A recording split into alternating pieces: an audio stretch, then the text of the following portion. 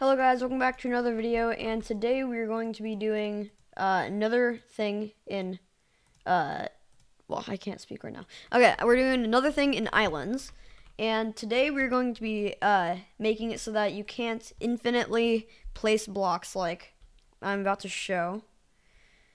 If Roblox Studio will load. Okay, there. Okay.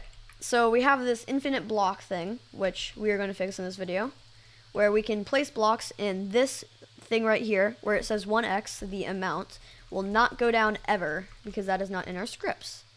Also, yeah, okay, because that is not in our scripts. So we will be fixing that because that is a problem. So yeah.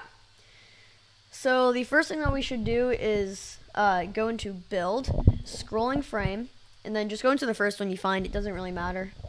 And then add a int value. Oh, and I also got a new keyboard, so it's a little bit louder. You can hear it a little bit better. If you can hear that even. Okay, so this int value, I'm going to call int amount. Oh, I did not spell it correctly. Int amount. And I'm just going to set this to 10 right now. I'm also going to set the text to 10. Okay. So, let's just copy and paste that into, just copy and paste. So, like, this int amount, right click, click copy, and then go into all your other ones and, right click and click paste into. And that'll just copy everything, or it'll just copy it into it. Okay, now let's actually make the script thing work. Oh, well, actually, I'm going to set this text first. 10. Okay. So in here, we're just going to say script.parent.intAmount. Oh, I did not spell that correctly. .changed. Connect function. Okay. So this is going to say whenever int amount is changed, because we don't want it to run every time, like, or every frame, because that'll put a lot of pressure on the game, and that is not what we want ever. Okay, so when it is changed, we want the amount to go down, or this text to change. So we're going to say script.parent.amount.value. Oh, that's not value. .value. That is not value. Oh, it's dot text. What am I saying? Okay, dot text is equal to. We're gonna set this equal to script.parent.intAmount.value, and then this is gonna have to be a string. So I'm going to encase that in parentheses, and this is a neat way to turn a int, like a number, into a string. Just cover in parentheses and do toString. It'll just convert it to a string. And then we're going to add the x at the end because it makes it look better. X.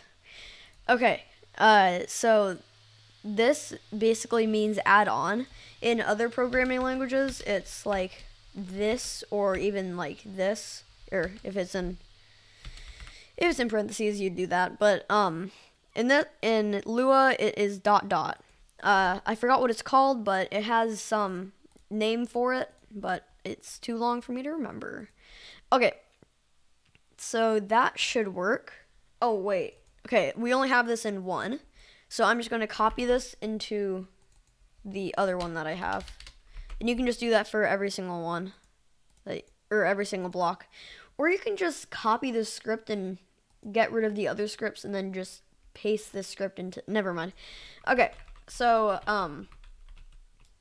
now let's actually make it so that it gets rid of the blocks.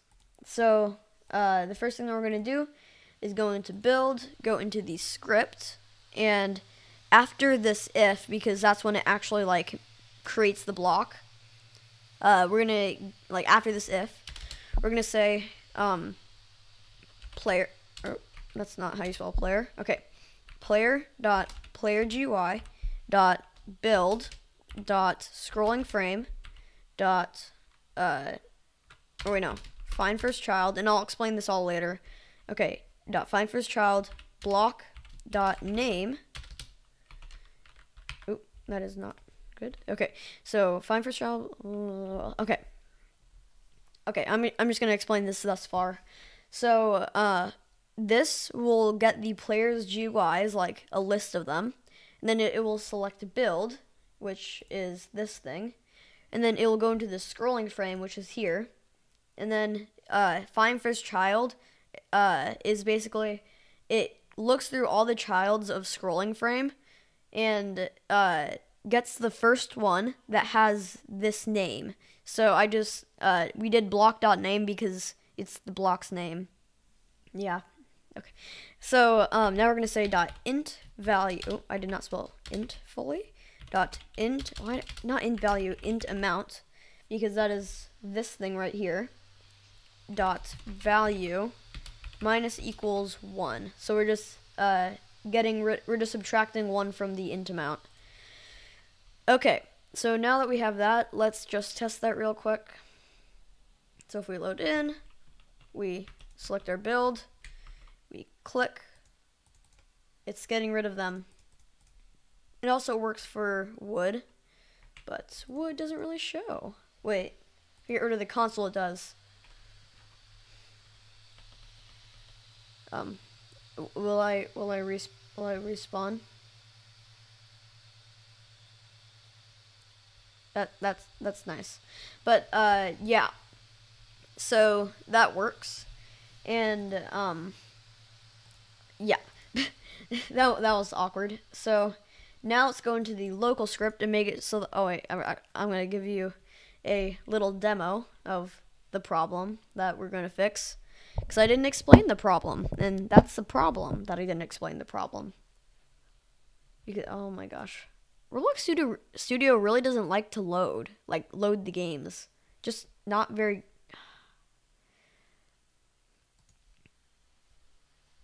It just really doesn't.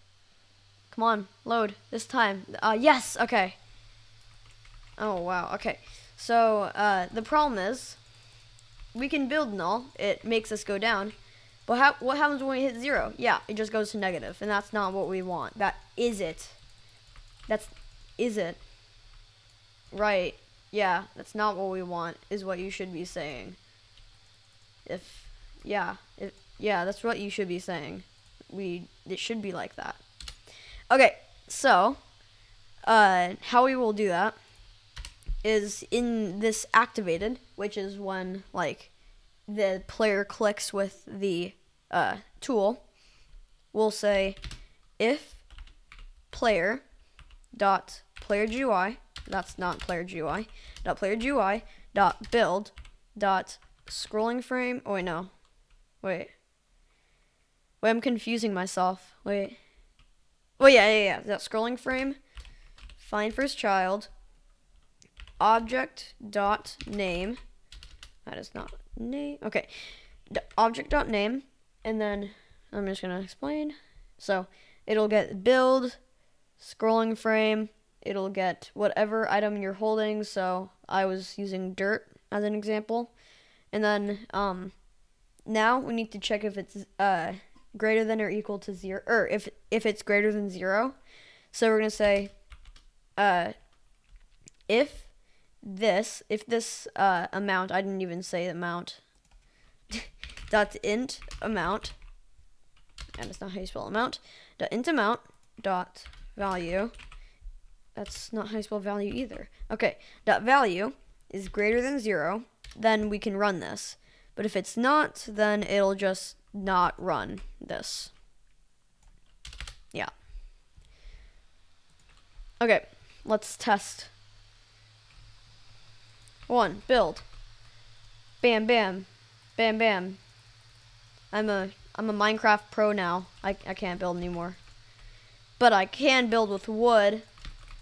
You didn't expect that, did you? Also, weird glitch. You can build. Oh, I know. Never mind. But yeah, you can build with your body. It's a gift. But yeah, I'm out of wood now. Oh, I just fell through the floor. That's nice. Okay, but as you can see, it worked. So that was this video. The game will be in the description. It is uncopylocked, so you have instant edit access, so you can like get all the scripts and stuff, or you can just take it all if you want to do that. But yeah, I'll see you guys in the next one. Oh, I'm also gonna post like 3 videos this weekend because of the 3-day weekend, or not 3-day weekend, the 3-day snow days, the 3 days of snow days, which okay, that just sounds weird. 3 days of snow days. Okay, yeah. So I'll be posting 3 videos this weekend, which I've never done before. I've never posted 3 videos in a week, actually. So that's going to be an accomplishment, but I'll see you guys in the next one, and bye.